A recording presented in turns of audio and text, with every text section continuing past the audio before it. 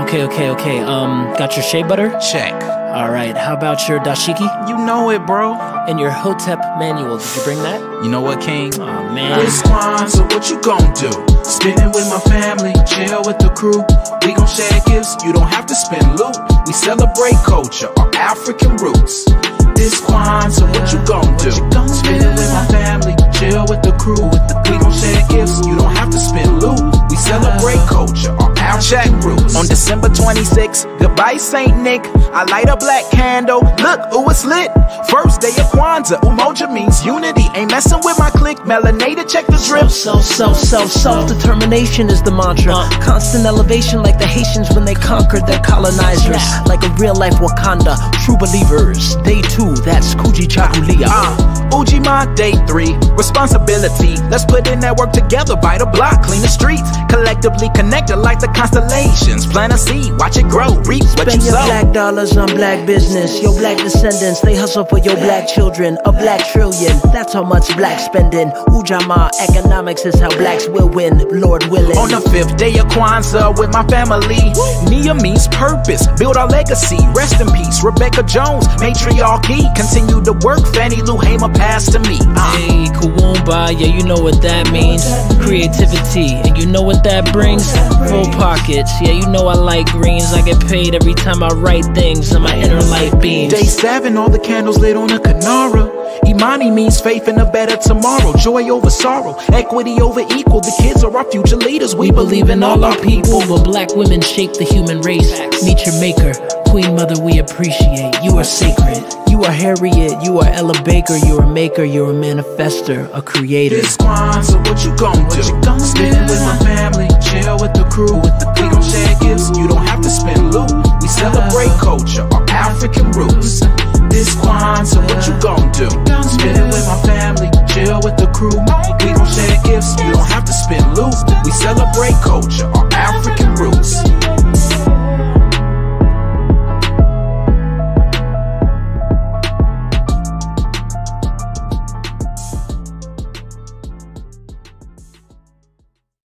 Thank you for watching. You can go print out my free Kwanzaa worksheet on my website, fuge.com/class. It's perfect for your classroom or for your home if you're homeschooling. So make sure you go get that. And if you want to fill it out with me right now, you can pause this video and go print it off. So once you have your worksheet, you're going to need a pencil or a pen, and you're going to need a green and red crayon coloring pencil or marker. You have everything you need? All right, let's get started. So Kwanzaa is a 7-day festival from December 26th to January 1st, and each day represents a different principle. So we light a new candle on the Kinara every day to represent that principle. 7 days, 7 principles, 7 candles. So let's start with day 1, December 26th. Write Umoja, and that means unity. After you write that, color in that number 1 candle black. Day 2, December 27th, you're gonna write Kujichagulia. That means self-determination. Believing in yourself, making decisions for yourself. Color in that day 2 candle red. Day 3, December 28th, write UJAMAA. That means collective work and responsibility. Building our community and helping each other solve problems. Color in that number 3 candle green. Day 4, December 29th, write UJAMAA. That means cooperative economics. Buying from black-owned businesses and keeping the money in our own communities. Color the 4th candle red. Day 5, December 30th, write Nia. That means purpose. It's also about building our community and restoring our legacy from our proud history. Color in that 5th candle green. Day 6, December 31st, write Kaumba. That means creativity, using our talents to make our communities in this world a better place. You know what to do. Color in that 6th candle red. And finally, day 7, write Imani. It means faith. Faith in each other that we'll be victorious in our struggle. So that's it. When you finish your worksheet, it should look a little bit like this. Make sure you color the flames at the top of the candles and even the base of the Kinara, and get as creative as you would like. I'm sure you noticed all of the Kwanzaa principles are in another language, Kiswahili. So now you can brag to your friends that you know a little bit of Swahili. So happy Kwanzaa and happy holidays. Until next time, peace, love, and shabam. FYUTCH. Hello, Fuge. Assalamu alaikum. Greetings of peace.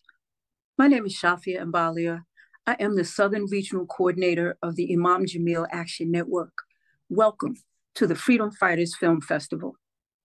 The Freedom Fighters Film Festival is a coordinated showing of videos, audios, and panel discussions taking place across the South, centered around key Black liberation human rights strategists and influencers, Fannie Lou Hamer, Imam Jamil Al-Amin, formerly known as H. Rat Brown, Miss Ella Baker, and Malcolm X, Al-Hajj Malik El-Shabazz. For those of you who may not know, Imam Jamil Abdullah Al-Amin is the wrongfully convicted Imam and human rights leader, formerly known as H. Rat Brown, fifth chairman of the Student Nonviolent Coordinating Committee.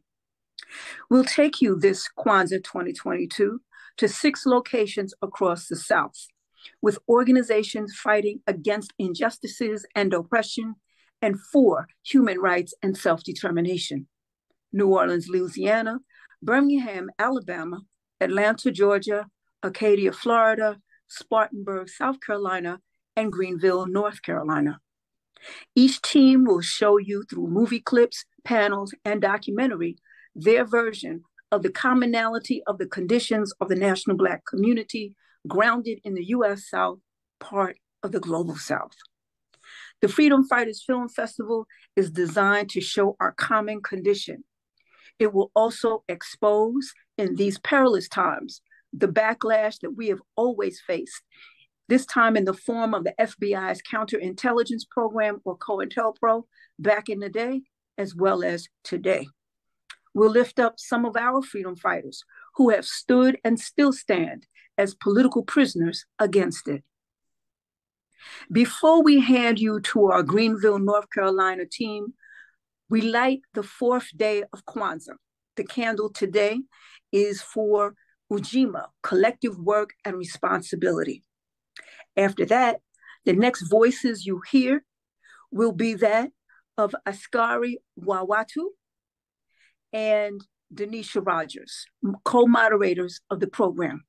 Again, on behalf of the Imam Jamil Action Network, in collaboration with PANIC, Ubuntu Institute, Transform Alabama, Mapinduzi, Muslims for Social Justice, Malcolm X Center for Self-Determination, Bar None by Design, the Action Alliance, and Jamatul Asr, thank you for joining the Freedom Fighters Film Festival.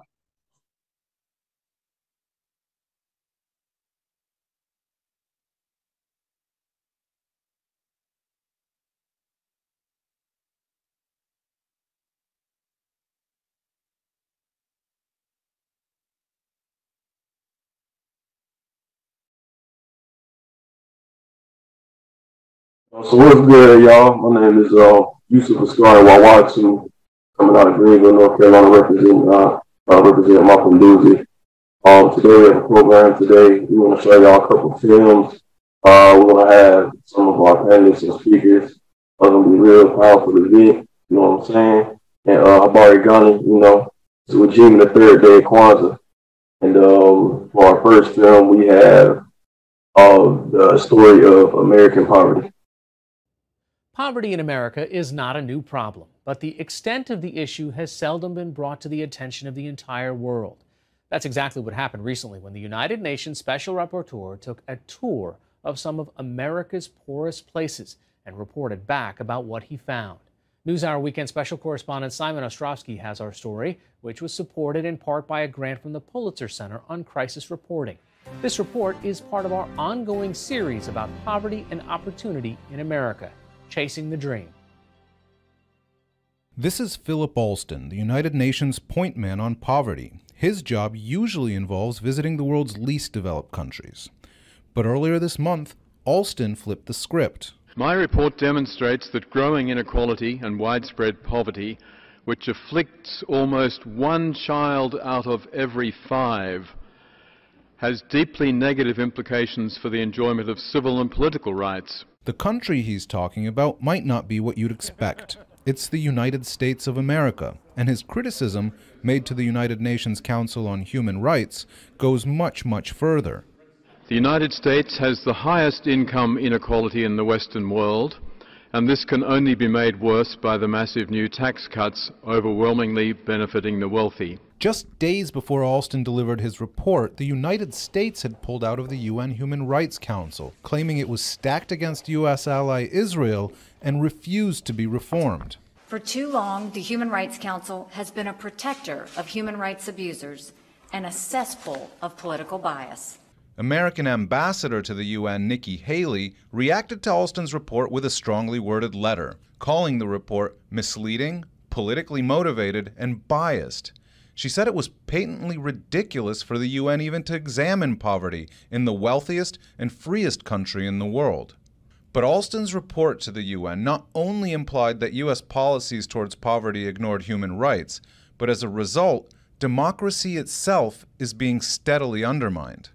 How did you conceive of the idea to come to the United States? The United States has long opposed the notion that there is any such thing as social human rights. The United States has for decades now stood up and said, no, there's no right to food. We think it's a good idea if people get access to food, but it's not a human right. What Alston does want people to embrace is his belief that extreme poverty is a human rights issue, and governments have an obligation to alleviate it. But that's a controversial idea. Well, I think it's a complicated question. Keith Harper was President Barack Obama's last ambassador to the UN Human Rights Council. I don't think I would go fully on board with a special rapporteur's position.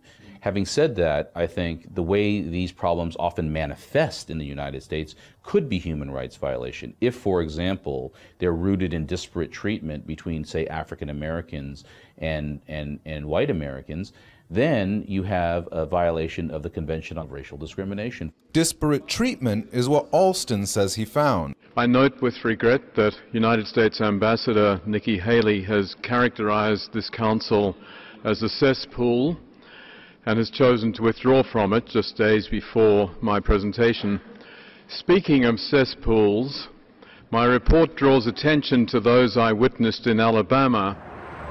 As part of his poverty tour, Alston visited Lowndes County, where the Halcombs live just yards away from their town's wastewater lagoon. The irony is, their entire African-American neighborhood isn't connected to the sewer system the lagoon serves, and they rely on their own faulty septic tank. There are no white people live nowhere around in this part, all the way back to 21. It's all black. Your front yard looks like a lake. He looked worse than that yesterday. When it rains, the rest of the town's waste backs up into the Halcombs' yard. They need to get that sewage out from over here.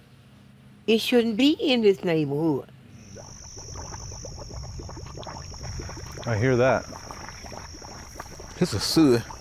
Okay, that must be where it's seeping through this sewer here. So if you're trying to figure out why the United Nations felt that they had to send somebody down to Alabama, this is the reason. Open sewage bubbling up from the ground from a pipe and just coming and flooding into people's yards. The authorities in Alabama brought sewage systems to affluent, primarily white neighborhoods decades ago. But roughly half of the homes in this mostly African-American county either don't have any septic system at all, or their systems are failing, according to Catherine Flowers, a local activist who conducted a survey of nearly 3,000 homes. These are classic third world conditions in the richest country in the world. It makes absolutely no sense. And of the 2,800 houses that were surveyed, what percentage had adequate sewage facilities? Most of them, at least 50% of the people that we surveyed, had failing systems or no systems at all. What's it like living without a septic tank system? It's bad. And I don't like to see this, stuff running out on the ground like this. Pamela Rush is also a resident here. So how does it work? It's just a straight pipe run out from the house. How come you don't have a septic tank? I could never afford a septic tank. It was like this ever since I've been here. Okay. How long's that been? Over 20 years. So the government actually doesn't consider it its responsibility to provide the infrastructure for getting rid of waste? No. I mean, they will say, look, we've got laws on the books, and if you have a house, it's your responsibility. But of course, the bottom line is that there's an awful lot of people, not just poor people, ordinary people, who could never afford a sanitation system. They don't recognize that they need to be. Alabama's Chief Health Officer, Dr. Scott Harris, told us the state has never conducted a survey to assess the scope of the problem. How many households would you say don't have proper sewage facilities? Far too many, although we don't have great data on that. We have made efforts in the past to try to count those numbers, but we don't have a way that we're confident that we're collecting all that information. In Lowndes County, for example, we think those numbers could be, maybe 20%, or it could be significantly higher, or it might be lower, but we know that a substantial number of the population. When we interviewed Philip Alston, he told us that he got the sense that the local authorities didn't feel it was their responsibility, and not only that, they didn't know how big an issue it was because they'd never conducted a survey. I don't know about every person that he spoke with, but clearly it's an issue. We've identified it as an issue, and we've tried to educate local people on how important it is. So. Do you think there's a problem where you see the better off white part of town being connected to the sewer system and the poorer, worse off black part of town not being connected to the system here in Lowndes County? There's a clear racial disparity here. I mean, there's no question about it. I think people who are impoverished of any color, but particularly African American people who are impoverished, lack the social capital to be able to get their problems addressed. They are unable to get government to answer to them in the way that people who are more well off or have better connections can do. We asked Nikki Haley, spokesperson at the mission to the UN, to speak to NewsHour Weekend about Alston's report. He didn't respond to calls and emails. Nikki Haley said it's patently ridiculous for the United Nations to be reviewing poverty in a country as rich as the United States. Do you agree with that? I don't agree with that. I think that countries like the United States, where we have incredible wealth, are precisely the kinds of countries where if you do have poverty, you want to find out about it because we have the resources to address it. In the case of Alabama, the challenge of providing proper waste treatment to all citizens may finally be getting addressed with proposed bipartisan legislation, in part due to the attention Alston's visit brought. And in this day and age, everyone should have access to quality, affordable wastewater systems. Alongside Republican legislators Mike Rogers and Shelley Capito, Democratic Congresswoman Terry Sewell and Democratic Senators Doug Jones and Cory Booker have introduced bipartisan bills in the House and Senate that, if passed, will offer federal assistance to households for sanitation systems. How does that make Alabamans feel that the United Nations felt they needed to send somebody who they usually send to third world countries to this state? Well, look, it really doesn't matter how they feel. What we've got to do is take that report and say, look, this is a problem. Don't shoot the messenger. That's what we say down here in the South. Just don't shoot the messenger. Let's take the message and try to build on it and work on it. Well, what would you say to people who would argue that our tax dollars should be spent on improving our own and our children's lives instead of people who haven't been able to sort their own situation out? Well, I think what any community does is to acknowledge that there are losers in life, or people who have gone through disasters. It can happen to any of us, but those of us who are well off have safety nets, either personal or familial or whatever. These people don't have those safety nets. It's a basic tenet of decency for a society to make basic provision for the poorest and most vulnerable members of its society. Yeah, so after that we have another speaker named Dedan Wawakiri, who's also the Mapinduzi out here in Greenville, North Carolina, and he's going to speak on some of the things that we face out here in Eastern North Carolina. And we have Denisha as well. They're going to discuss some of just the ongoing state violence that goes on against Black people by way of poverty and policing in our communities.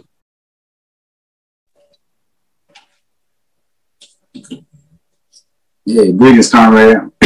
My name is Dedan Wawakiri. I live in Greenville, North Carolina, along with my comrade right here, Nisha.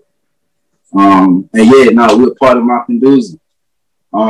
We are very appreciative to be a part of this KWANZAA celebration. I think it's important that we always, come together to, really take the time and the opportunity to, review our history, and go over the things that, put us in this position or brought us to the place that we are in right now.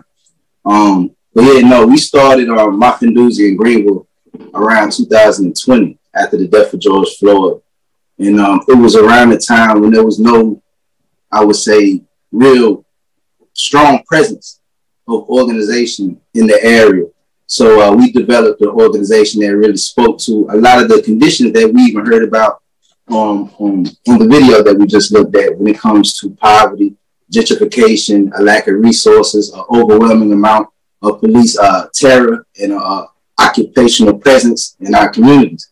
So Mapinduzi was, formed by, a group of young Black, people who was already a part of an organization before Mapinduzi was formed. And with that, we started to challenge a lot of the structural issues in Greenville, North Carolina, and really started to bring on the community, a lot of the working class and what people consider, the underclass in our society. So a lot of the people in those, areas started to develop a voice and an understanding that really went against the traditional, type of Black radical work in the city. So, I think it's important always to note that organization is one of the things that is needed in this time, wherever we are.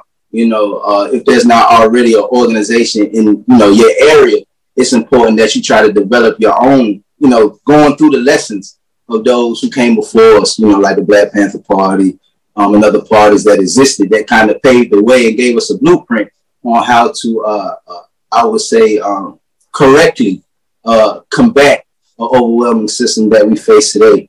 So with that, there comes a whole lot of state repression, and Mapinduzi was a part of that state repression around 2020, 2021.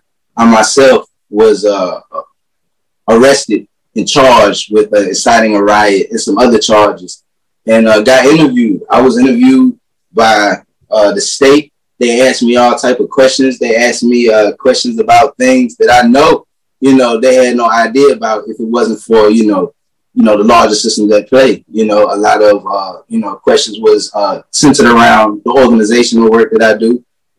They asked me, things about people who I associate with. And so this attack was something new, to me, and something new to our movement here in Greenville, North Carolina. And if it wasn't for Mapinduzi being connected to so many other organizations, some new and some, who have been around for a while, that had the lessons of how to really deal with state repression, how to organize within it, how to combat a lot of the things that was happening at the time. And that is the most important thing, I think, that really helped, Mapinduzi and helped my case, was being a part of an organization inside of organizations. So it's just always important to understand that, organization is the key thing for colonized people in our country moving forward, And when we look at KWANZAA, I mean, of course, we celebrate the points of unity and everything like that, but we also, try to revive the cultural revolution, the Black radical tradition that even, brought this thing to be. You see what I'm saying? And that is, I think, the approach that we have to move forward with, moving forward in the new year, is that, the objective is and still remains to organize and resist for a new social structure. We appreciate that. So we can start with you, Daydon, and then we can go to you, Denisha. If y'all want to speak about your cases and the area in which you face state repression, like the exact neighborhoods and things of that nature, and how that it's just an assault on the Black community by occupation, of course. I'm sorry, can you repeat that again? Yeah, if you can start, then Denisha, you start and just speak on the specific settings where y'all face some police violence, like state violence and police repression, speak on the area, like as it pertains to the Black community and things of this nature? Yeah, so Mapinduzi does a lot of work inside of West Greenville and South Greenville, which is two areas that are majority Black and are primarily targeted when it comes to law enforcement. It is the areas that are, you know, lack of resources. And then just like any other majority Black community, impoverished community in the U.S., you know, it's just like any other one of those. So we do a lot of work and organizing around there to try to, you know, really bring about a, you know, a new cultural way of trying to combat the system. But I think that's you know, that's what makes Mapinduzi, you know, Mapinduzi, is that, you know, we have the ability, because a lot of the people inside of Mapinduzi come from, you know, working class communities, come from communities that are deemed, you know, the hood and things like that. So we have that availability to go inside and have those conversations. We also have that availability to go inside and really gain an understanding and gain an approach on how to, you know, interact with, you know, our people in these areas. And with that comes, you know, the state repression, because, you know, the state knows very well that when we involve the Black working class, when we involve, you know, the Black underclass into a Black radical struggle, people who, you know, normally already have an uncompromising position against the system anyway, because they're constantly, you know, in and out of the system, then that kind of, like, you know, puts, in our view, puts, you know, the position in the new game field. So I think, you know, with that, you know, comes the state.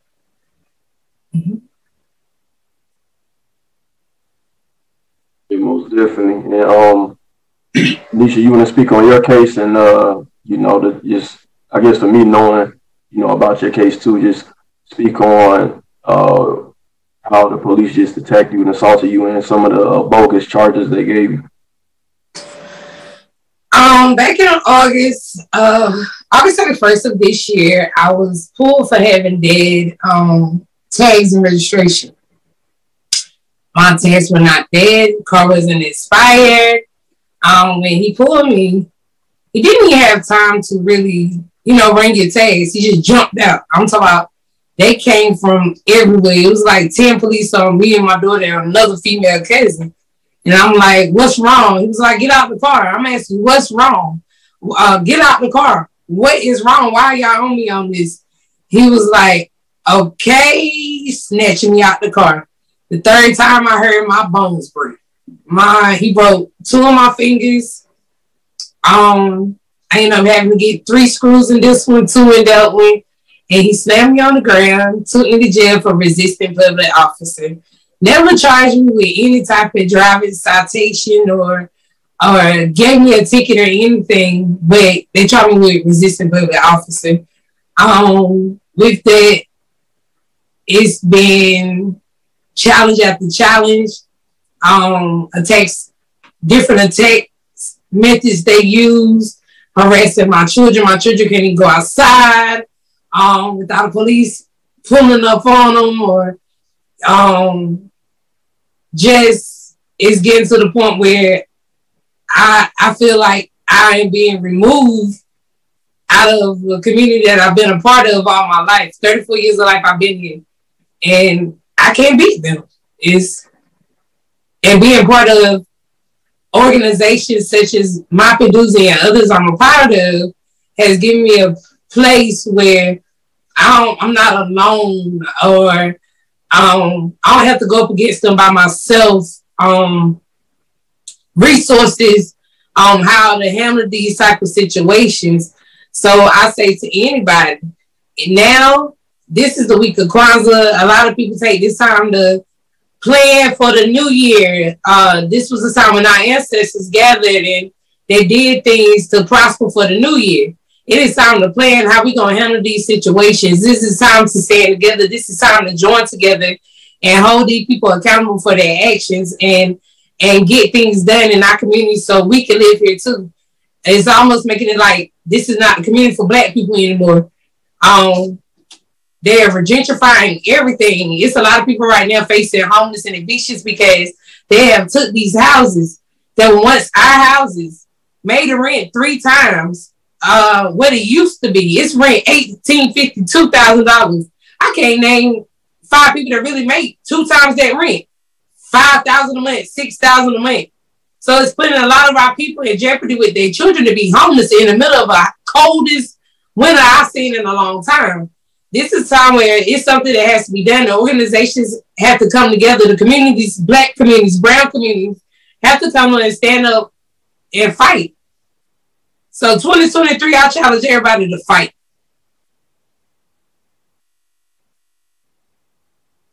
There's real words from the comrade right there, and as you can see, just like the film we discussed, that's American poverty for you. You know, that's they'd rather police us and harass us and keep us in cages, and then just really kick us out our homes rather than you know, create programs and things of that nature. And that's why a day like today for KWANZAA UJAMAA is important, because you know that's collective work. You understand what I'm saying?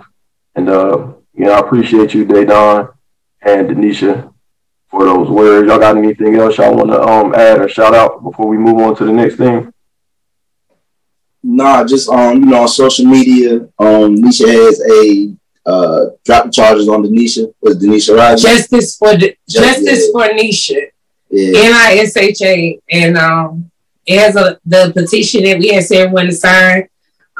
Changed our whole position up there in ways that you could donate and help the situation. Yeah, so we just run them numbers up, you know, and just support the comrade, you know. Definitely. We appreciate y'all again. Real. Okay. And then moving on to our next film, we have Malcolm X. Who taught you to hate your own kind? Who taught you to hate the race that you belong to? So much so that you don't want to be around each other. No, before you come asking Mr. Muhammad, does he teach hate? You should ask yourself who taught you to hate being what God gave you. How did one man go from petty criminal to becoming a global voice against racism? He's one of the most prominent Muslims in modern history and a symbol of black liberation who has inspired generations. A gangster, a preacher, and a revolutionary, this is the extraordinary journey of Malcolm X. Malcolm X was born in 1925 in Omaha, Nebraska. His parents, Earl and Louise Little, were followers of the Pan-African activist Marcus Garvey. As a result, their family was subjected to constant harassment by the Ku Klux Klan, who burned down their home when Malcolm was just 4 years old. The family moved to Michigan, where they were threatened by the Black Legion, an offshoot of the KKK. 4 of Malcolm's uncles were also murdered by white racists.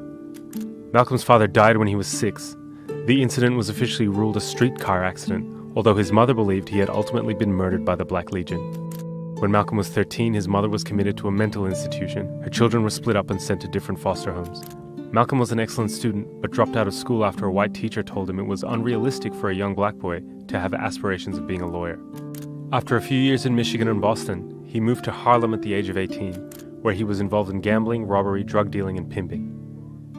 At the age of 21, after committing a string of robberies with a small gang in Boston, Malcolm was arrested and sentenced to 8 to 10 years at Charlestown State Prison.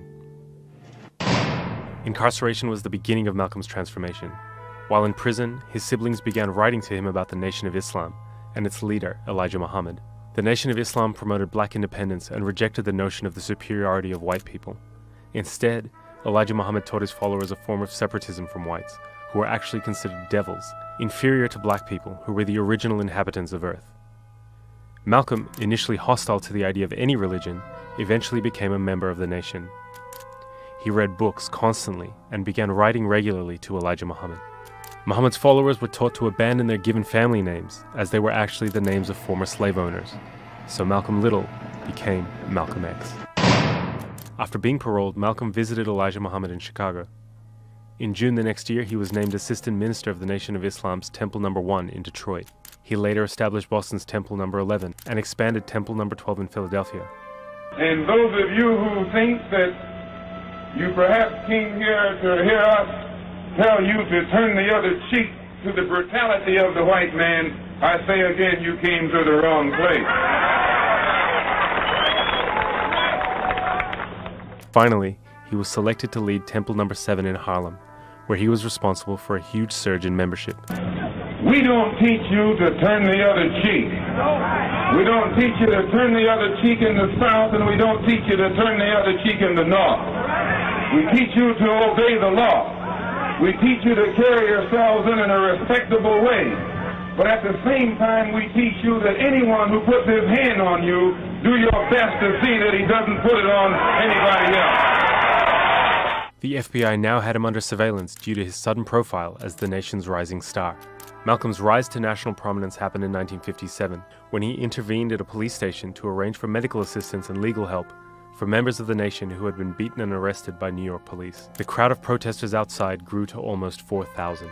Witnessing Malcolm's control of the crowd shook the New York Police Department. Within weeks, they had him under surveillance and officially began infiltrating the nation. In 1958, Malcolm married his wife Betty, with whom he would have 6 daughters.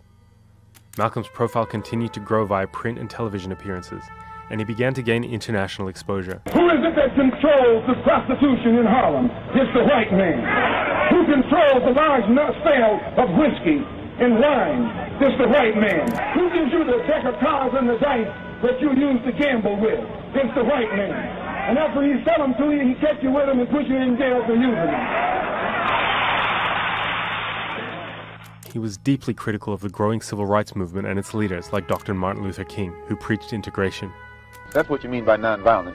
Be defenseless. Be defenseless in the face of one of the most cruel beasts that has ever taken the people into captivity. That's this American white man. 100 years ago, they used to put on a white sheet and use a bloodhound against Negroes. Today, they've taken off the white sheet and put on police uniforms. They've traded in the bloodhounds for police dogs, and they're still doing the same thing. And just as Uncle Tom, back during slavery, used to keep the Negroes from resisting the bloodhound or resisting the Ku Klux Klan by teaching them to love their enemy. Luther King is just a 20th century or modern Uncle Tom, or a religious Uncle Tom, who is doing the same thing today. Malcolm's message was being heard louder than ever, but his relationship with the man who had transformed his life was about to fracture. Tensions were growing within the nation over the amount of attention Malcolm was receiving compared to his mentor, Elijah Muhammad. An unprovoked raid on a Nation of Islam mosque by police in Los Angeles led to one member being paralyzed and another being killed. No charges were laid against the police. The white man believes you when you go to him with that old sweet talk, because you've been sweet talking him ever since he brought you here. Stop sweet talking. Tell him how you feel. Tell him what kind of hell you've been catching, and let him know that if he's not ready to clean his house up, if he's not ready to clean his house up, he shouldn't have a house. It should catch on fire and burn down. Malcolm was reportedly stunned by Elijah Muhammad's refusal to allow any form of response or retaliation for the incident. The two also disagreed over Malcolm's desire to begin working with civil rights organizations, black politicians, and other religious organizations. Then, suddenly, here is a bulletin from CBS News. 3 shots were fired at President Kennedy's motorcade in downtown Dallas. President Kennedy has been seriously wounded. Malcolm's response to the Kennedy assassination led to him being officially silenced for 90 days. Malcolm X, you were involved in a controversy some months ago with your leader. Is that over? Well, I've been silent for the past 90 days because of some statements I made concerning the President of the United States, which were distorted. They were distorted? And yes. What did you say, Malcolm? Well, I said the same thing that everybody says, that his assassination was the result of the climate of hate. But only I said the chickens came home to roost, and which means the same thing. In March of 1964, Malcolm publicly announced his break from the Nation of Islam. He also expressed a desire to work with other civil rights leaders, saying that Elijah Muhammad had prevented him from doing so.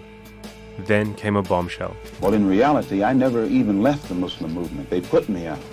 And they put me out because of what I knew, and what I knew was told to me by Mr. Muhammad's son, Wallace Muhammad himself. They put me out and they put him out. Who is the father of all of these various children whom you have enumerated?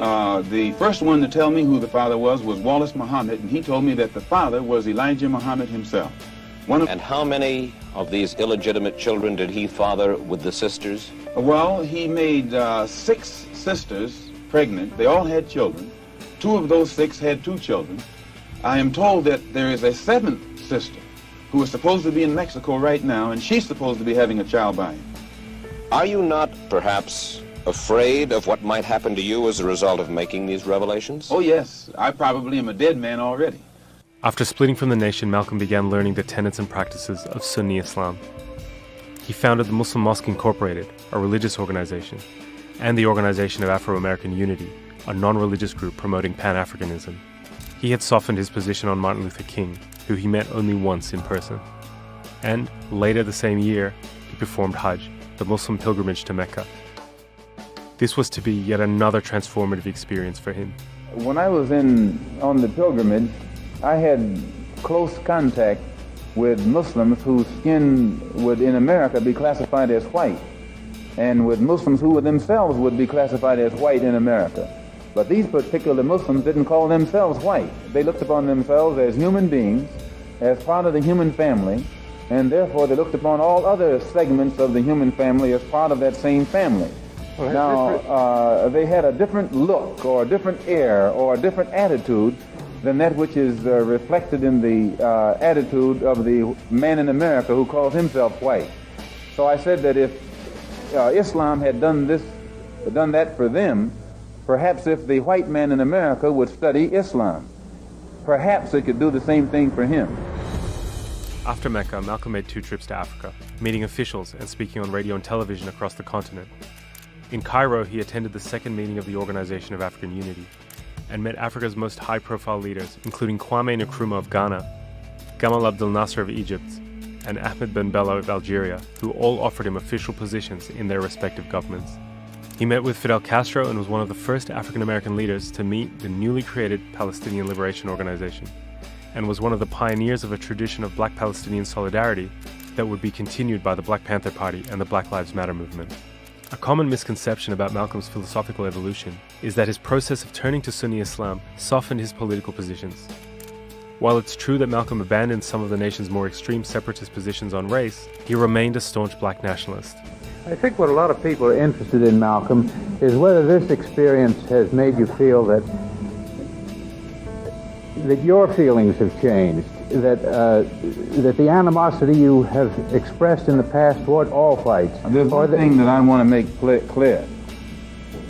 No matter how much respect, no matter how much recognition whites show toward me, as far as I'm concerned, as long as that same respect and recognition is not shown toward every one of our people in this country, it doesn't exist for me.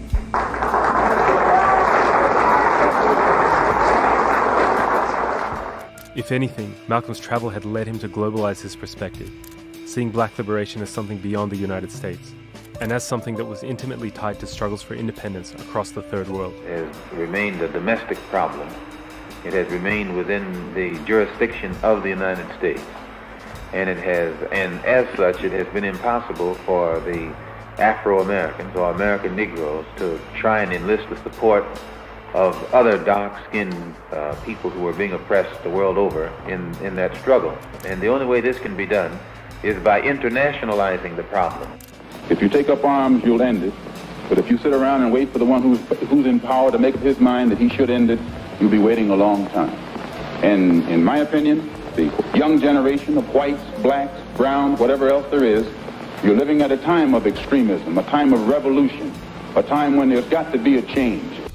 The Nation of Islam had not taken Malcolm's exit and public criticism of Elijah Muhammad's misconduct lightly. His family was repeatedly threatened, their car was bombed, and FBI surveillance records show that law enforcement was aware that elements within the nation were openly discussing his death. Then his house was burned down. On February 21st, 1965, Malcolm was addressing the Organization of Afro-American Unity in Manhattan's Audubon Ballroom.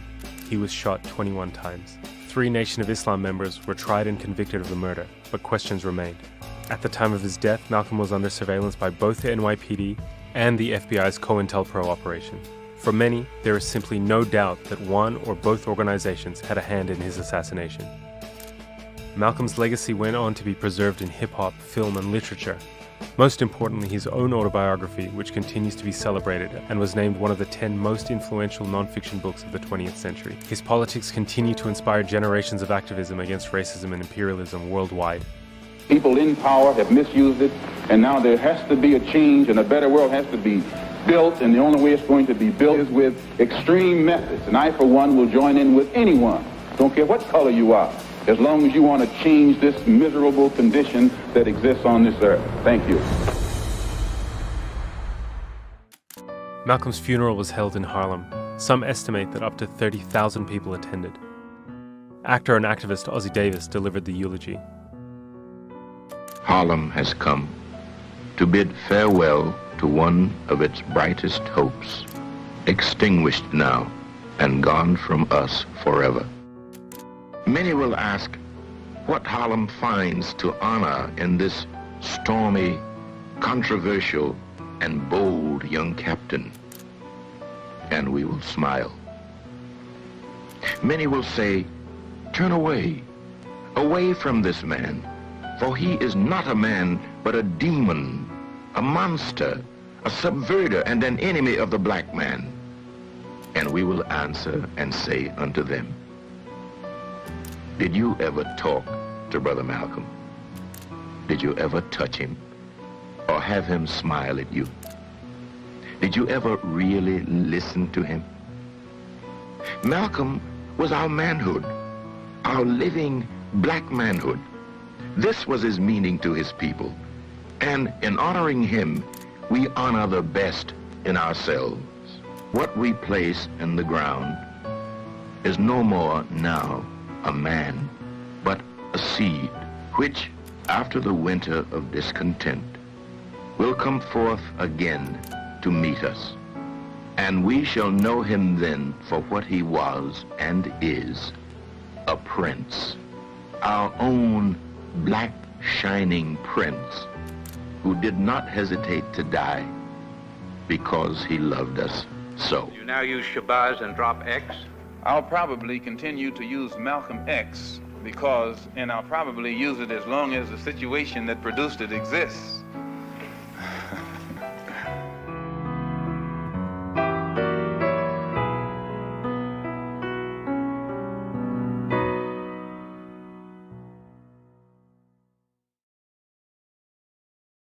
Moving forward, next up we have Ibrahim Abdullah. He's a member of the Imam Jamil Action Network, a longtime supporter and follower of Imam Jamil's leadership and advocate for political prisoners. He's also a father and a grandfather who lives in Cleveland, Ohio. Good to have you on. Good to be here, bro. I appreciate it. Yes. Yeah. Well, I mean, first and foremost, I'd like to thank you all for, allowing me to be part of this platform. What we're doing in terms of with the Imam Jamil Action Network, we're in a struggle right now to, first and foremost, to free Imam Jamil al-Amin. We also support other political prisoners and, in general, just the liberation of our people. For those who don't know, Imam Jamil al-Amin, formerly known as H. Rod Brown. H. Rod Brown is a rather historical figure. And when most people ask about H. Rod Brown, they don't know that Imam Jamil al-Amin and H. Rod Brown are the same person.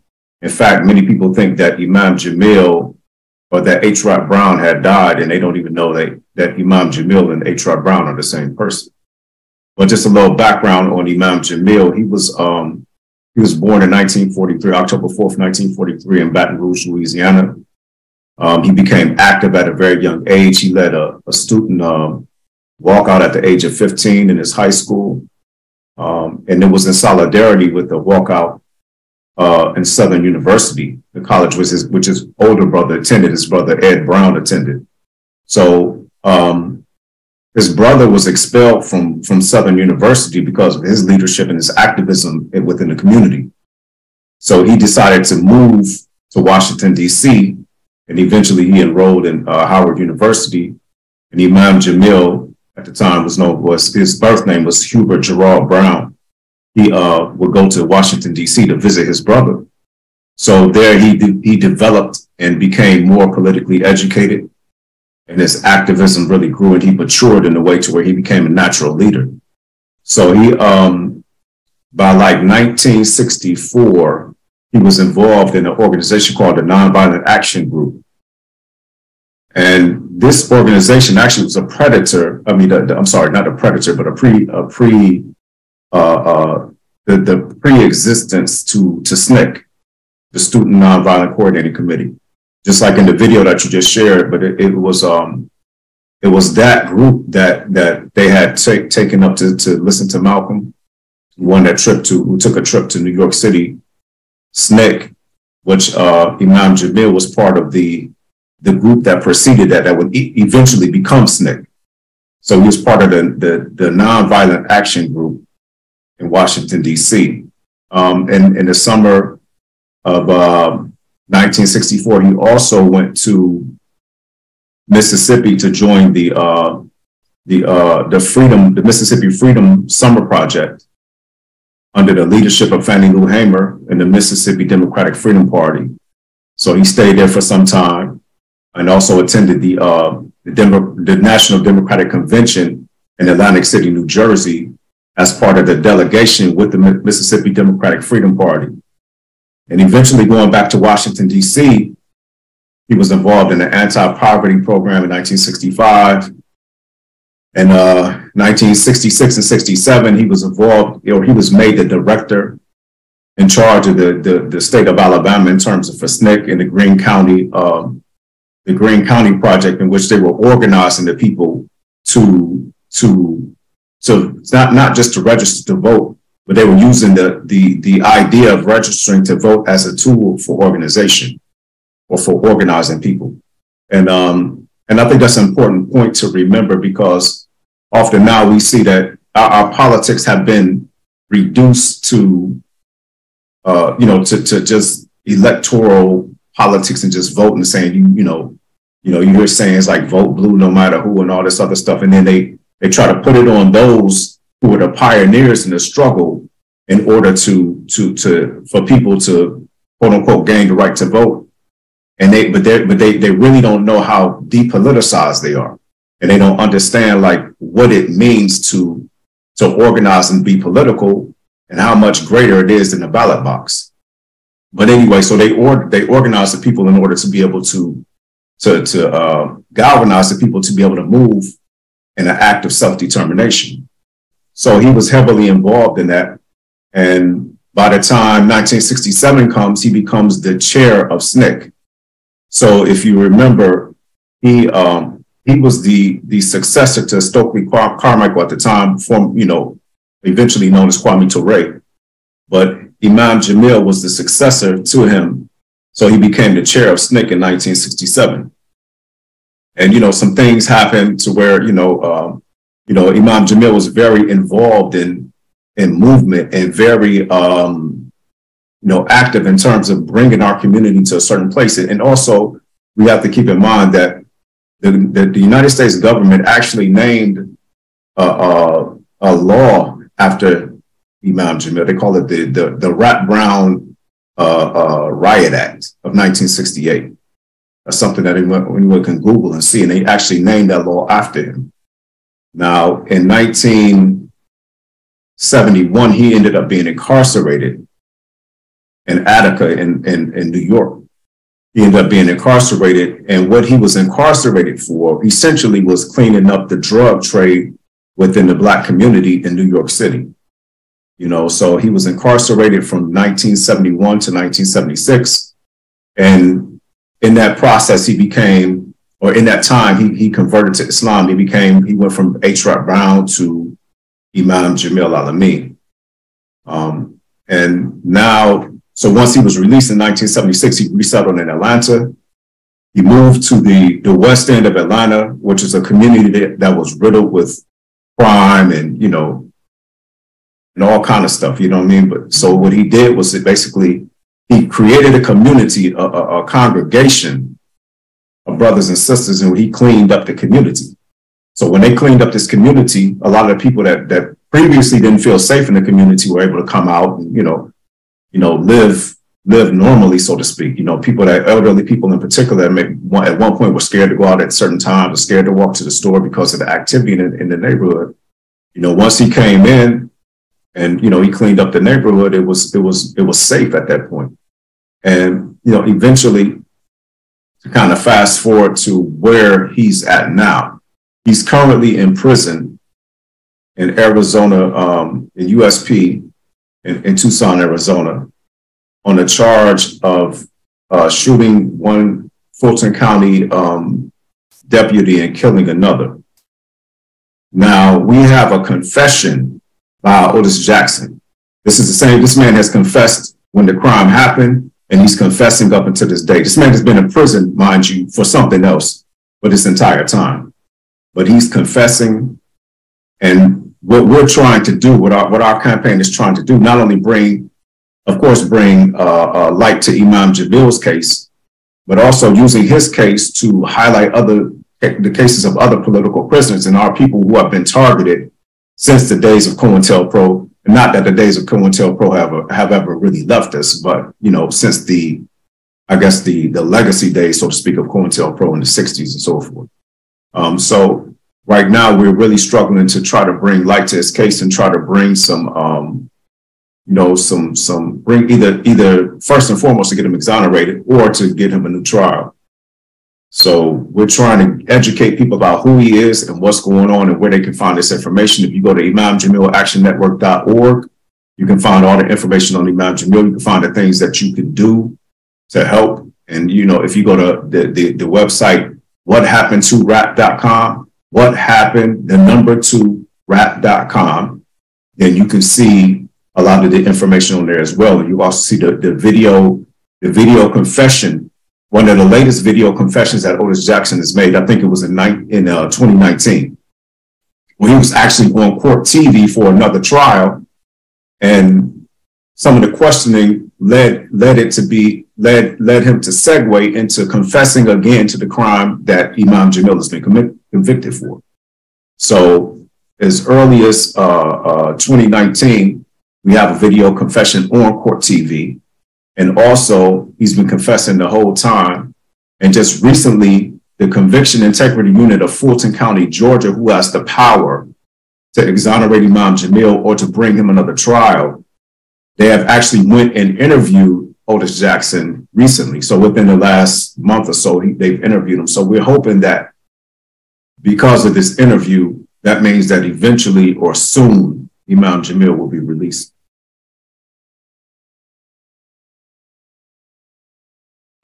No, we definitely need to get him released. And if I can ask you too, so why is it important that we fight for all our political prisoners, especially Imam Jamil Al-Amin? Yeah.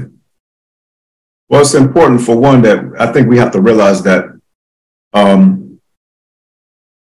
heard someone saying, and I have a tendency to agree with this, that essentially every Black person in the prison system in the United States is essentially a political prisoner. You know, now that doesn't mean that they necessarily are a conscious political prisoner who made a decision to do some type of act of liberation or some type of act of self-determination.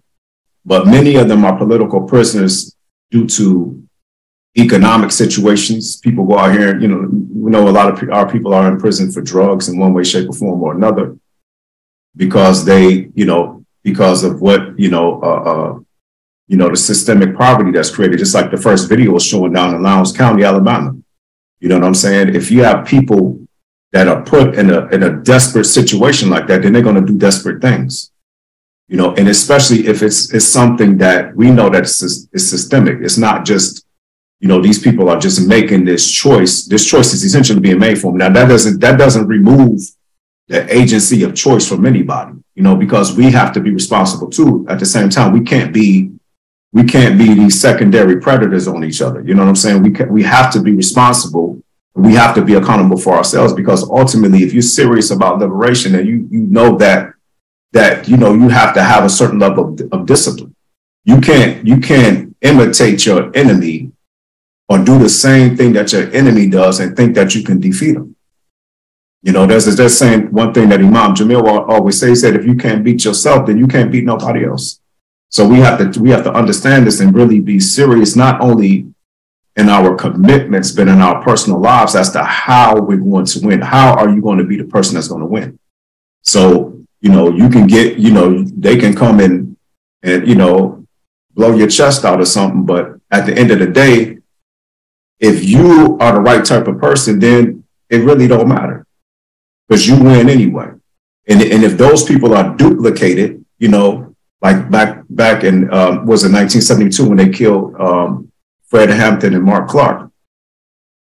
You know, so when you know those type of people, they knew that if they cut the head off, so to speak, the body would die, and that was their whole plan. People like I said, like Fred Hampton and Mark Clark, people like Mumia Abu Jamal, you know, they people like Imam Jamil Alameen, you know, they look to try to, and they have to some degree have had a certain level of success, and basically arresting the development of our movements by destroying our leadership. Malcolm X, you know, is another example. You know, of course, you know, Martin Luther King and so on and so forth. So we have to look at ourselves in terms of a level of development to where it doesn't matter who they take out, because everybody's that person. So when we get to that point, then, you know, it's a different ballgame. Most definitely, appreciate that.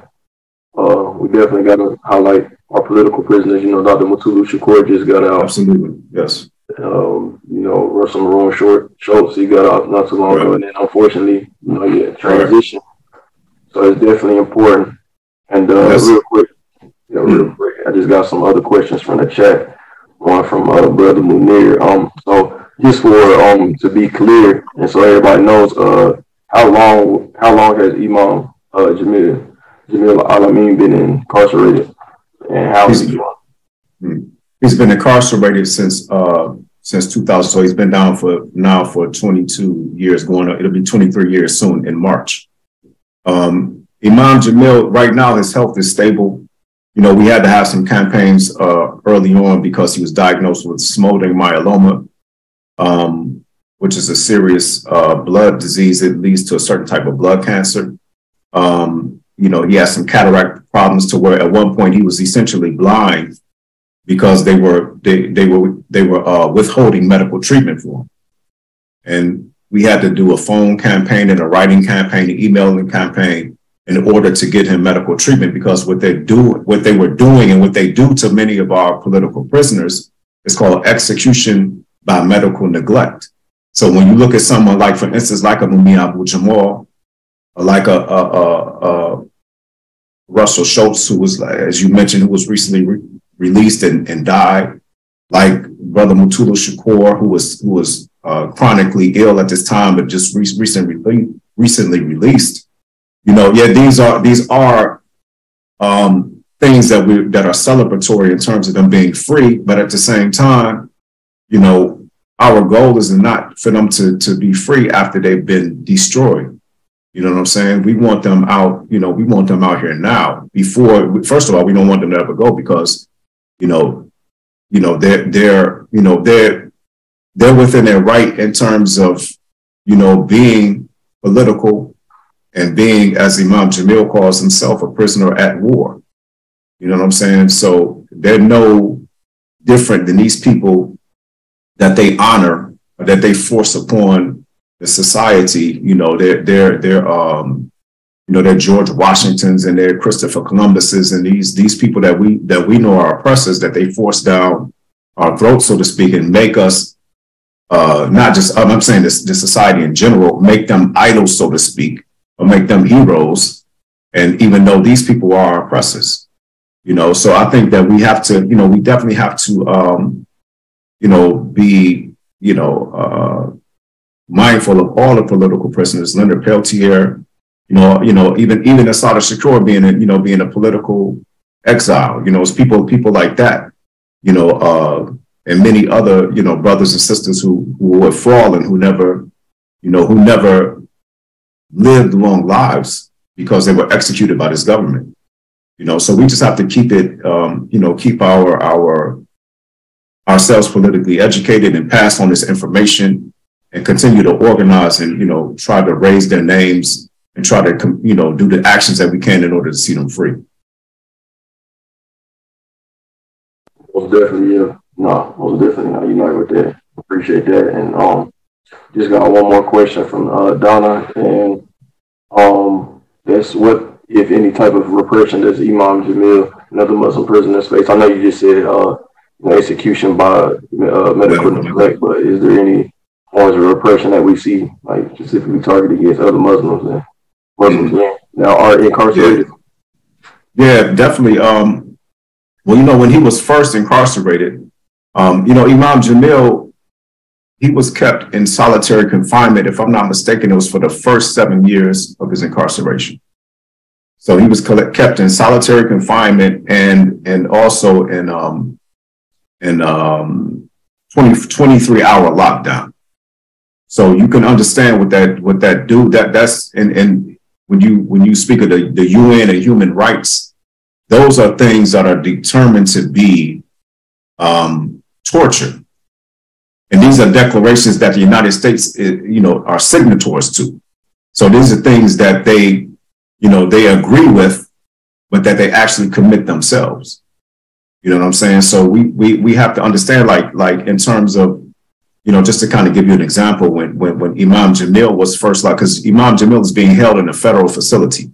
He's charged, he's convicted with a state crime, but he's held in a federal facility.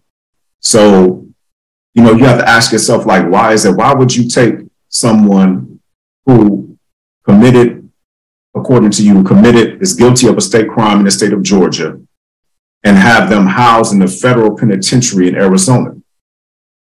You know, those types of things tell you something right there.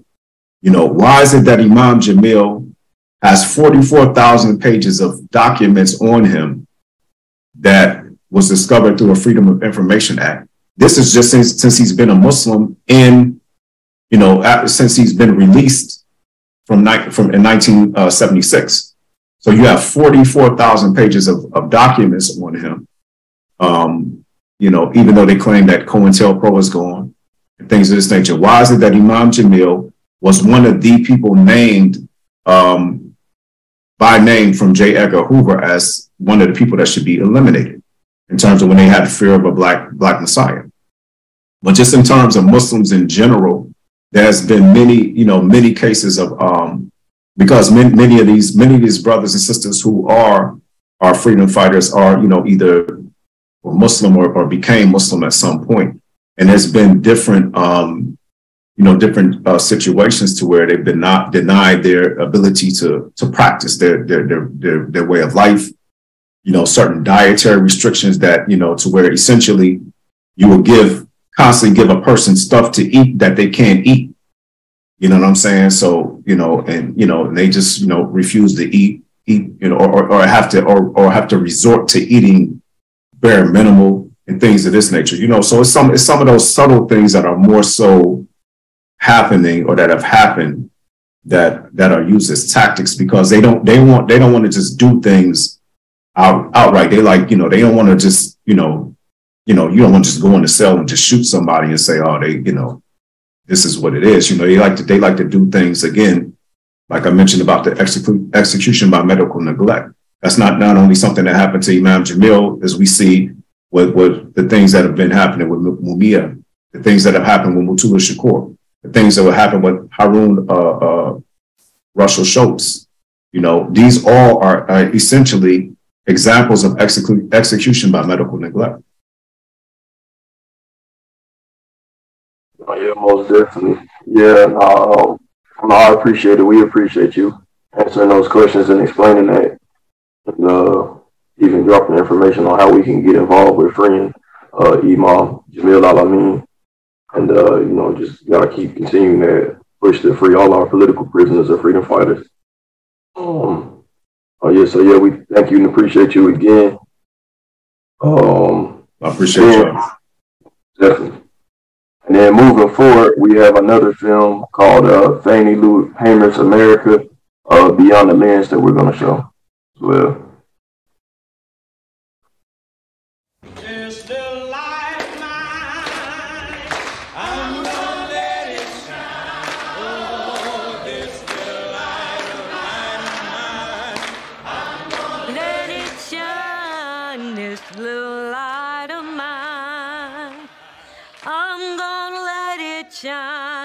Let it shine, let it shine, let it shine. My mom used to always sing "This Little Light of Mine, I'm Gonna Let It Shine." Her singing had an urgency about it, an urgency for people to listen, for people to know that they were working for a cause, and everybody needed to join in because there was so much against the black people back then.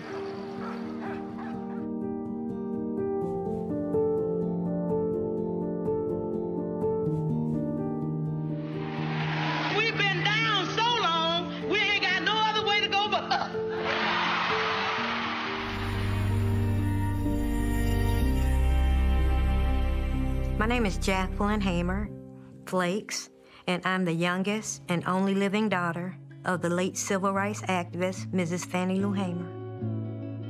People have written books, they have made movies, they have done bios, but they really don't know the real Fannie Lou Hamer. We have been black powerless people for 400 years. My name is Monica Land, and Fannie Lou Hamer was my great aunt. Her husband, Pap, and my maternal grandfather were brothers.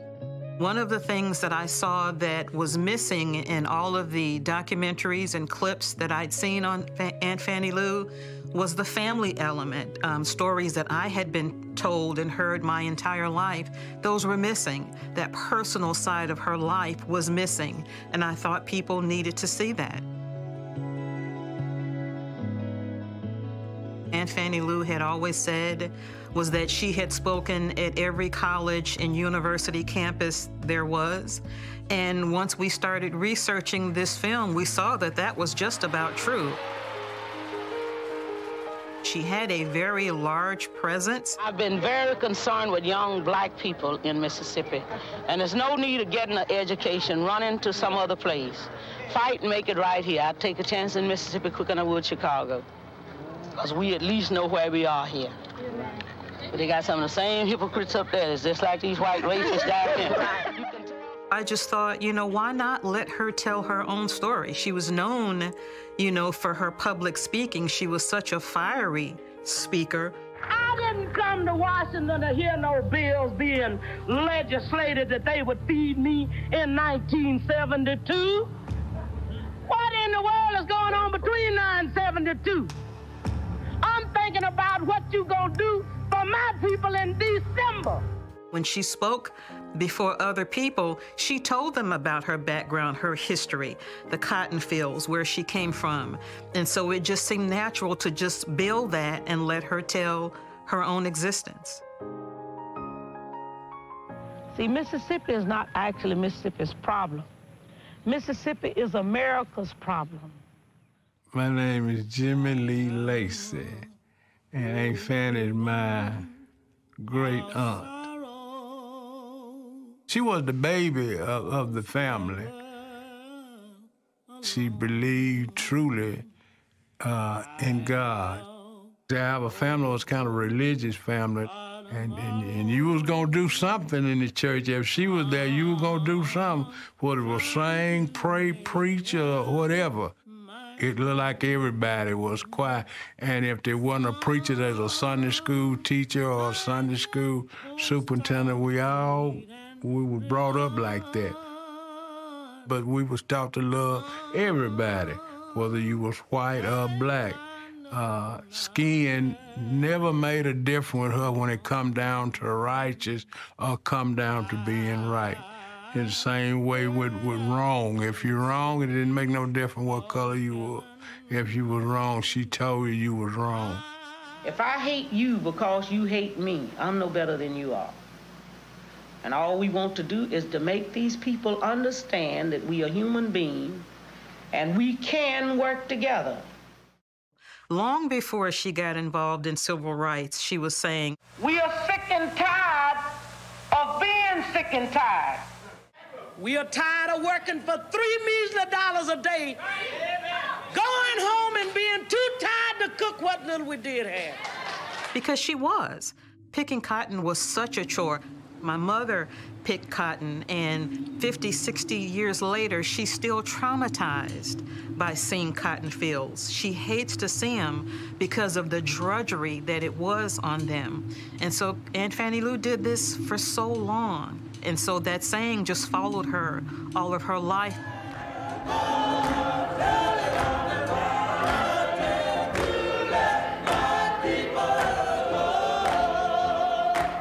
Her song moved people, it motivated people. The freedom songs that she sang, that's what she used, and she was good at it. Just think about going to a courthouse and just wanting to register to vote so that your name means something more than just having yourself being counted in the census, but just meaning something where you can vote for the President of the United States, vote for the people who are representing you in your city, in your county, in your state, in your nation. Just knowing that you have the power, or you should have had the power. But it took her going to Indianola and walking up to the counter and saying, we're here to register to vote. She was out there figuring a way how to make people live better. She wanted better for her children. She wanted better for her community. And I think that was the driving force, to just make things better for everyone, regardless of their color. Aunt Fannie Lou helped organize Freedom Summer.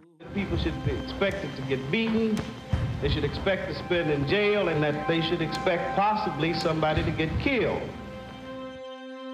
She marched with Dr. King. She spoke. Malcolm X introduced her as America's #1 freedom-fighting woman. She felt the need, with others, including Mrs. Ella Baker, to create the Mississippi Freedom Democratic Party, or the MFDP.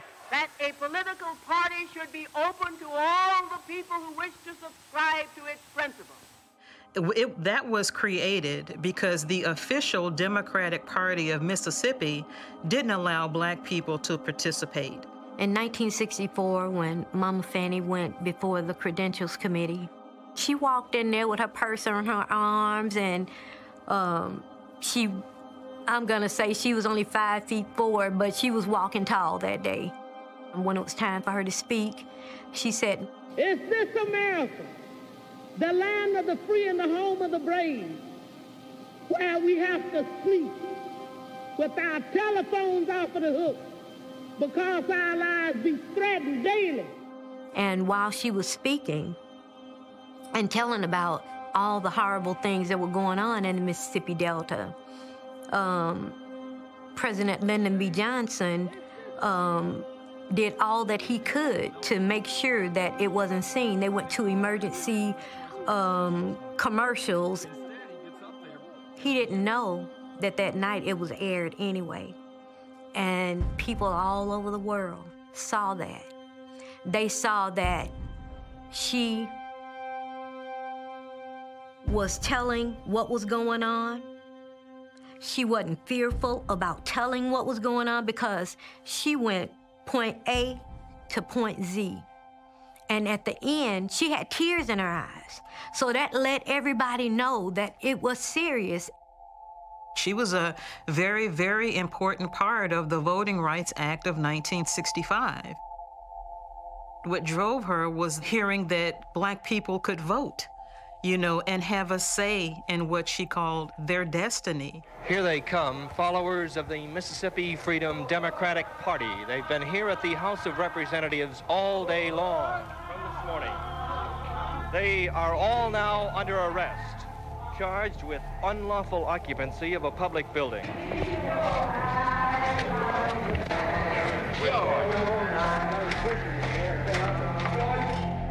I realized who my mama Fannie Lou Hamer was when she took us on a trip with her to Atlanta, Georgia.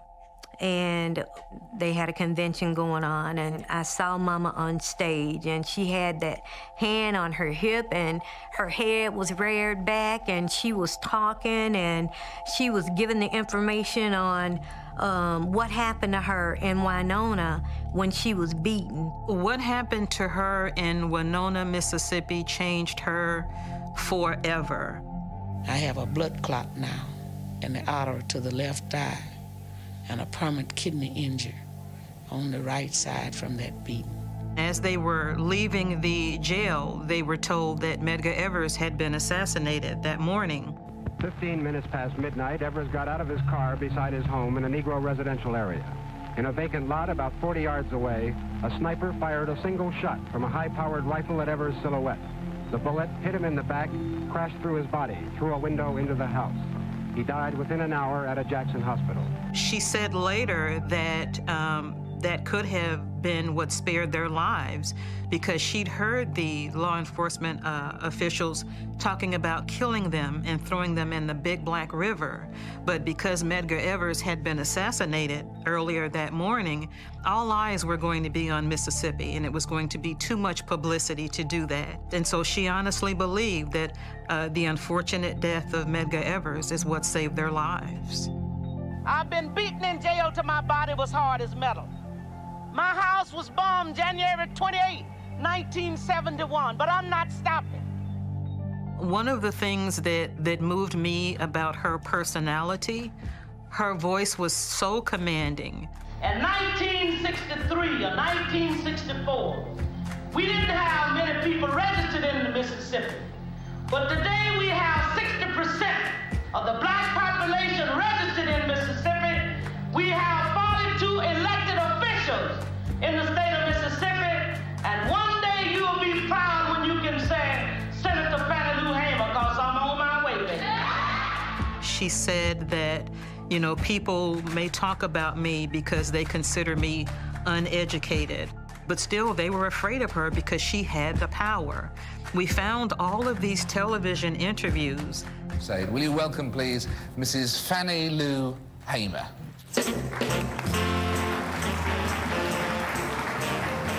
Where she was face-to-face with older white politicians. She was not intimidated by them because they were educated, particularly when she knew what she was talking about. Even after the 1965 Voting Rights Bill passed and they sent a few registrars in Mississippi, they were able to get a few thousand people registered, but they still is not accepted on the state book. And the only way these people can vote is on a national election. Well, how can they say they're fighting for the right for people to vote when we're not allowed to vote in the state of Mississippi? You've got a good point there, but... That was amazing for me to see, that you had these old politicians who had been in politics for years with this woman that came out of the cotton field and told them where to go. You know, it's both funny and amazing at the same time that she had that kind of power. She had that kind of presence. In the state of Mississippi, and we are tired of people saying that we are satisfied. It was so effective.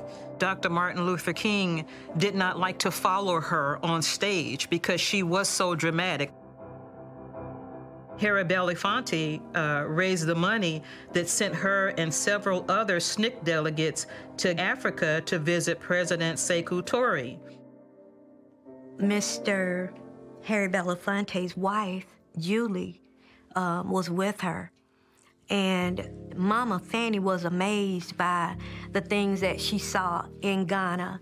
Black people working in the bank, running the stores, you know, people, the president came to the hotel where they were, and Miss Julie came up to the hotel room, and she was like, Fannie, the president is here to see you.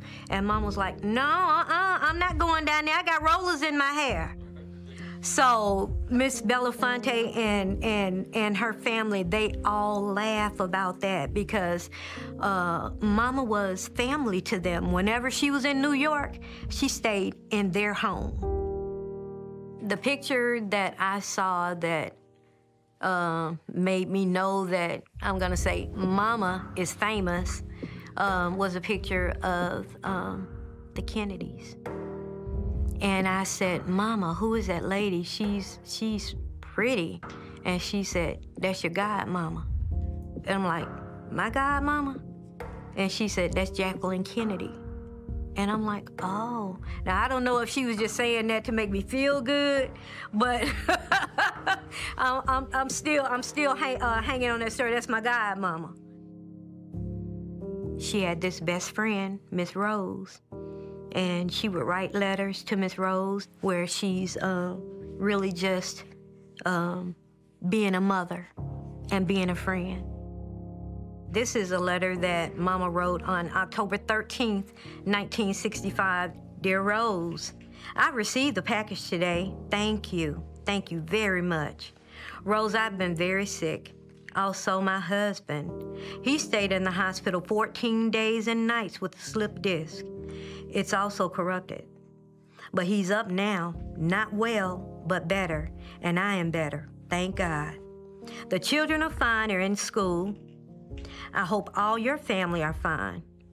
Rose, my daughter that's 21 is going to be a mother in November. If you can find any used baby clothes, please send them to me, Rose.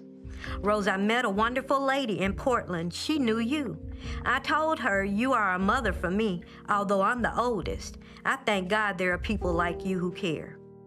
Last night, we watched 2 cars stop in front of the house with white people in them. We saw one fella get out and a white girl. We don't know why they stopped because there are no white people on this street. Who do we report this to? Nobody have been convicted. That's what make me question America. How can we say this is a free country when all this can happen? Oh God, I wonder how long. Well, I have to tell you, as you're one of the greatest friends I ever had. Answer soon. Yours for God and for justice, Fannie Lou Hamer. When our lead researcher and consultant, Dr. Megan Parker Brooks, found the letters and I started reading the letters, it was just so sad because she really poured out her heart to her friend Rose Fishman. And it was almost like seeing 2 different people. You saw the person, you know, who motivated the crowd and got people to go register and vote, and the person who was shot at and all of that. But then in the letters, you see a woman, you see a mother, a wife, a friend, and all of the baggage that came with that. This is another letter that Mama Fannie wrote to Mrs. Edgar E. Smith. And this is a person in Massachusetts that she knew. Dear Mrs. Smith, this is to assure you that your letters and checks and also all the boxes. Mrs. Smith, the money was so much help. I've been sick again and couldn't have gone to see a doctor. If you all hadn't helped me, I just wish I could put it in writing how I feel about what you all are doing for us. It makes my heart feel so good. Mrs. Smith, I've lasted a long time behind the beating. I got in jail, but it is catching up with me now. My whole body sometimes is sore. But I'm going to work until my days are done. Thank you all for everything. You're for God and justice for men. Mrs. Fannie Lou Hamer. She had just tremendous health issues. And when she was told that she had a tumor and needed to have it removed, during the procedure, a white doctor performed a hysterectomy on her without her knowledge or consent. And apparently at the time, a very common practice, and it was termed a Mississippi appendectomy. How can you do that? But that's what they were dealing with back then in the 50s and the 60s. When I think about those things, I really get angry. I get angry because she worked hard. She worked tirelessly. And I mean, when she was diagnosed with breast cancer, and it was already in a late stage when she found out, she would tell me, Cookie, come come on in here, baby, and lay down by mama. I'm cold. And back then, I didn't know what she was really doing. But the last few days of her being in the hospital in Mount Bayou, Daddy Pap took us to see her. And we started walking in the room. Me and my sister started walking in the room. And she started screaming, "Get him out of here! Get him out of here!" She didn't want us to see her like that. So my memory is not of someone who's frail or anything like that, because she never let us see her at that point. But my memory is, Cookie baby, come on in here. Get in the bed with mama. Just thinking about her. Loving and caring for 4 daughters, of which she didn't give birth to any. But she loved us, and she took care of us. Every time I come out here, I can just feel her spirit. We want to determine some of our destiny, and this is what Black Power means. She is such a tremendous part of our history. It's so sad to me, and all that she accomplished and tried to accomplish, most people don't even know who she is. We take for granted being able to walk in the front door of a grocery store, being able to go in any grocery store. We take for granted being able to go to the schools of our choice. We take for granted being able to eat anywhere we want, sit anywhere on the bus, drink at any water fountain. Those are things that she and so many others fought for and died for. And so because her sacrifices were so great and she died the way that she did, and she is such a part of history, I would just like to see her recognized for what she did and for the sacrifices that she made for this effort. We want people all over America to know that we're fighting on a principle. And we gonna say now, go and tell it on the mountain, over the hills and everywhere. Go and tell it on the mountain to let my people go. Now everybody sing that, you know it. Go tell it on the mountain, over the hills and everywhere. Go tell it on the mountain to let my people go. Right. It was definitely a powerful video. You know, long live Fannie Lou Hamer. Next up we have Lucy Murphy. Lucy Murphy is a cultural warrior from Washington, D.C. Whose insights are informed by the movements and folkways of people across the globe. Lucy Murphy has also traveled to Lebanon to observe some of the Palestinian refugee camps, to China before they normalized ties with the United States, and is also to Cuba to oppose U.S. travel restrictions. So a great freedom fighter that we got today, Lucy Murphy. I also had the pleasure of hearing Lucy Murphy sing down here in Greenville when we had to drop the charges, rally for They Die. So we appreciate you. It's all yours.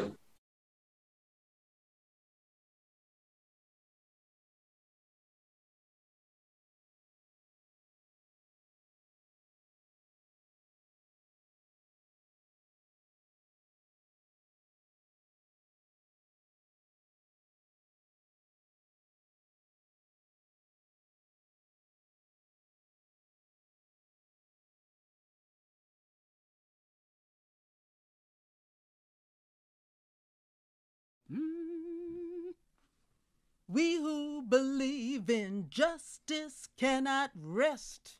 Cannot rest. We who believe in justice cannot rest until it comes.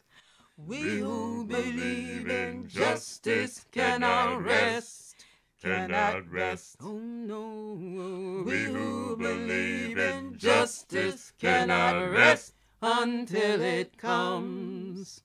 Until the killing of black men, black mothers' sons, is as important as the killing of white men, white mothers' sons. We who believe in justice cannot rest. Justice cannot rest. We who believe in justice cannot rest until it comes. Me young people come first. They come first. They have the courage where we fail. If I can shed some light as they follow us through the gale, we who believe in justice cannot rest. We who believe in justice cannot rest until it comes. And that which touches me most is that I had a chance to work with people, passing on to others that which was passed on to me. We who believe in justice cannot rest, cannot rest. We who believe in justice cannot rest until it comes. The older I get, the better I know that the secret of my going on is when the reins are in the hands of the young who dare to run against the storm. We who believe in justice cannot rest, cannot rest. We who believe in justice cannot rest until it comes. Struggling myself don't mean a whole lot. I've come to realize that teaching others to stand and fight is the only way our struggle survives. We who believe in justice cannot rest, justice cannot rest. We who believe in justice cannot rest until it comes. Not needing to clutch for power, not needing the light just to shine on me. I need to be just one in the number as we stand against tyranny. We who believe in justice cannot rest, cannot rest. We who believe in justice cannot rest until it comes. I'm a woman who speaks in her voice, and I must be heard. Sometimes I am quite difficult. I bow to no man's word. We who believe in justice cannot rest, cannot rest. We who believe in justice cannot rest until it comes. We who believe in justice cannot rest, cannot rest. We who believe in justice cannot rest until it comes.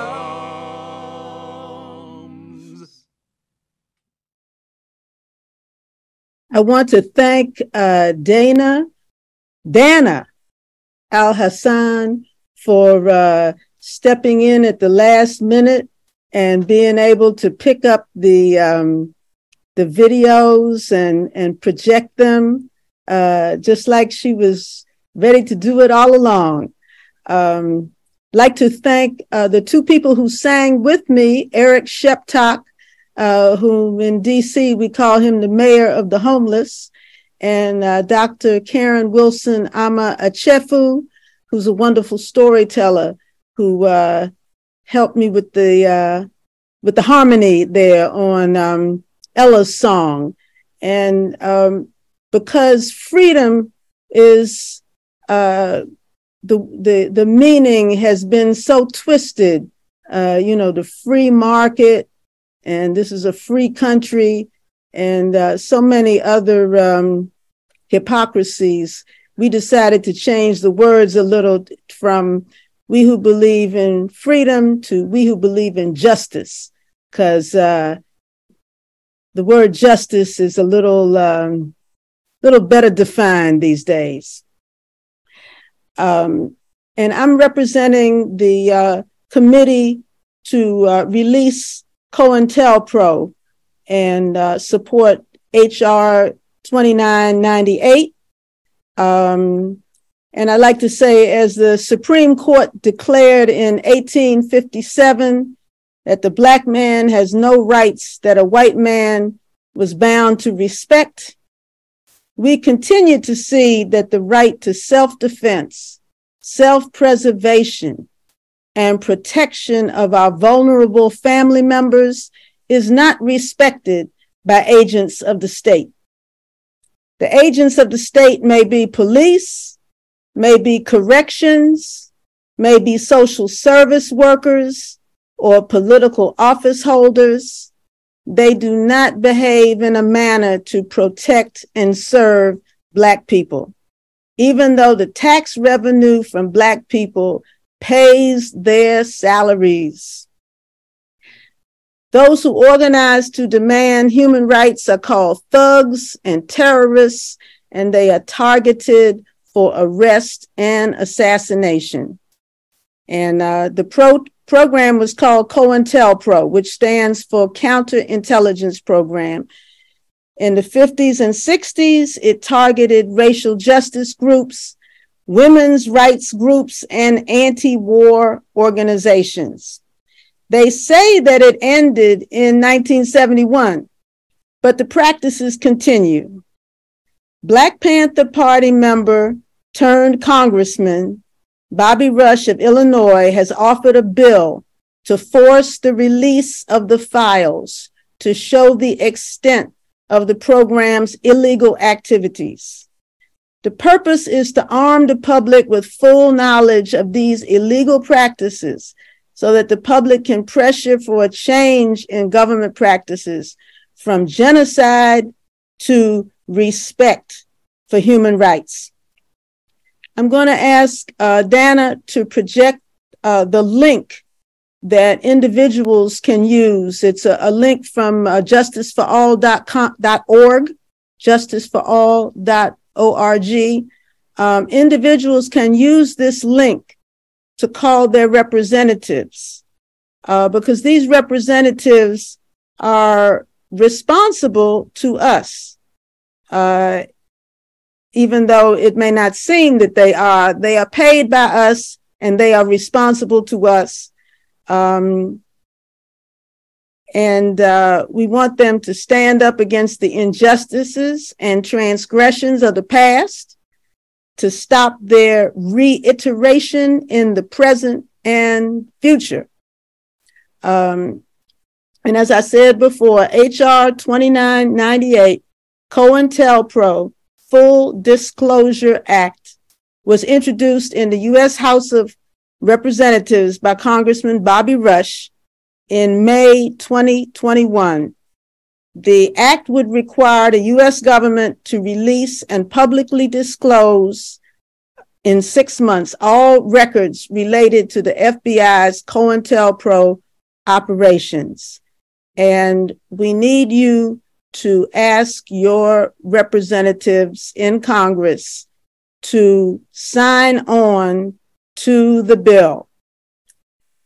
Individuals can use this link to call their representatives. And that's it for me. Brother Askari?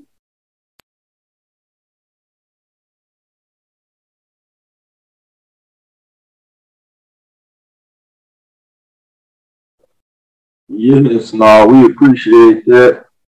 And so why is it, oh, Donna, my bad. Can you give me permission to share my video again? But while she's doing that, so why is it important that we stand up and kind of like, you know, fight against COINTELPRO?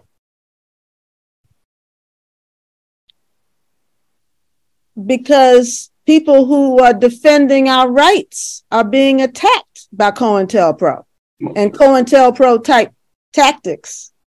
So we need to defend the people who are defending us. Most definitely. I unite with that, and I agree with you. I think it's important as well that we understand, you know. And I know some people don't know who their representative in Congress is, who their senator is, but these people are responsible to you. Legally, they may not act like it, but legally they are responsible to you. And the form that Dana projected will take you, it takes your address and tells you who your representative is if you don't know. And you can contact that person by telephone, by email, because their telephone and their email is public. It's available to all of us.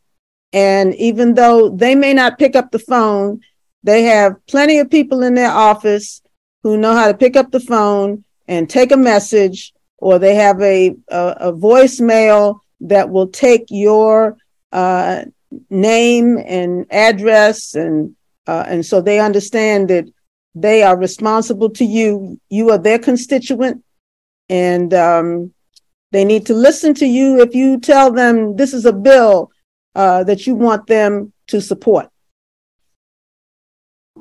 Yes, we appreciate that. Actually, I got one more question for you in the chat too, Donna. And just reflecting on Don's and Denisha's cases, why is it now so important to support release of COINTELPRO? Well, obviously, the COINTELPRO tactics were used against them. Yeah. And so we need to make more people aware that this misbehavior, this illegal behavior on the part of people whose salaries we pay. I mean, you know, their salary comes out of our taxes. Most definitely. I would definitely unite with you. Ms. Lucy, I think, is super important, you know, especially what we see right now is one of the primary contradictions is America would rather allow neo-Nazis and just overt fascists to roam the streets and things of that nature, because that's what America is built off of. But, you know, just targeting our freedom fighters, our black freedom fighters, we've seen, like was mentioned earlier, by our brother Ibrahim, Ray Hampton, Mark Clark assassinated, you know what I'm saying, by the FBI, local police, just things of this nature. So, yeah, I definitely unite with you, and we appreciate you for this information and the resources that you provided. The history is full of thievery and murder, but we need to change it. If we want, you know, we need to build a future that is different from our past. Most definitely. Most definitely. That's all I have. I think that was all the questions from the chat as well. Again, we appreciate you, Ms. Lucy. And I want to give a shout out to Black Power Media and to all our panelists. We appreciate y'all. Thank y'all. Happy Kwanzaa. And in Swahili, we say Tutu Nana Badaye. You know, that's see you later. So appreciate y'all. You know, revolutionary love.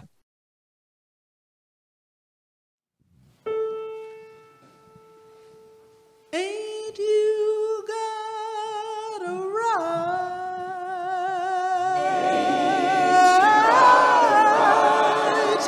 Ain't you got a right? Ain't you got a right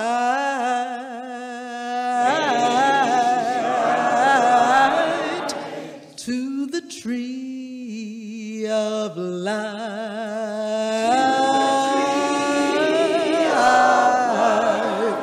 You can tell all of my sisters,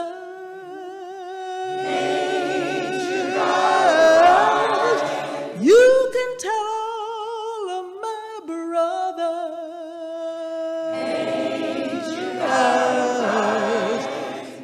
can tell it to the world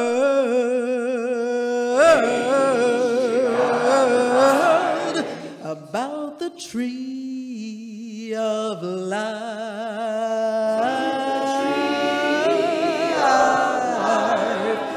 We come from the distance.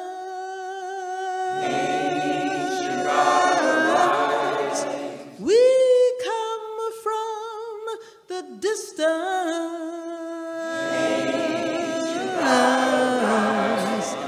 but we got right to the tree of life.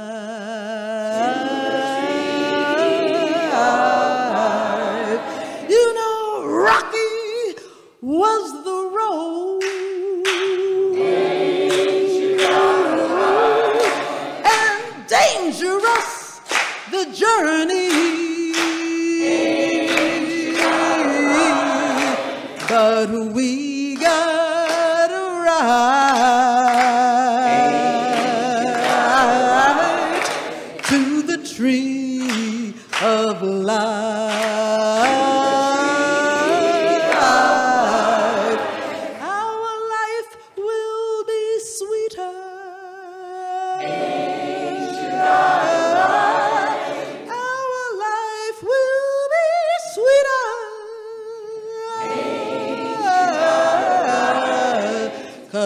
We got right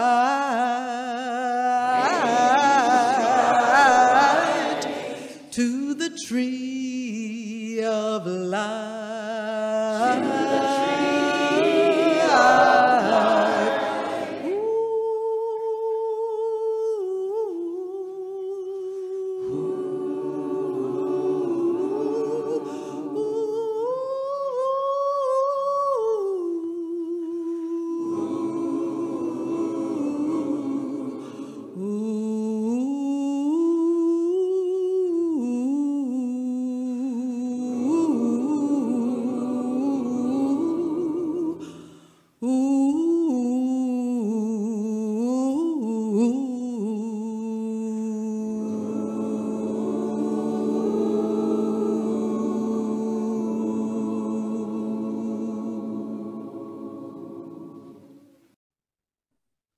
On behalf of the Imam Jamil Action Network, IJAN, and the rest of the Freedom Fighters Film Festival team, Brother Kalanji Changa of Black Power Media, Panic, Transform Alabama, the Crescent Community Center, Bar None by Design, Action Alliance, Jamatul Asr, Ubuntu Institute, the Malcolm X Center for Self-Determination, Muslims for Social Justice, and Mapinduzi, we thank you for joining us. Tomorrow, on the 5th day of KWANZAA, Nia, or Purpose, we will join Jamatul Asr and Action Alliance in Acadia, Florida at 5 p.m. Don't forget to join us the rest of KWANZAA, either in person or on Black Power Media's YouTube, Facebook, Twitter, or Instagram channels. To contact the Imam Jamil Action Network, www.imamjamilactionnetwork.org, or call 1-833-999-IJAN. Thank you.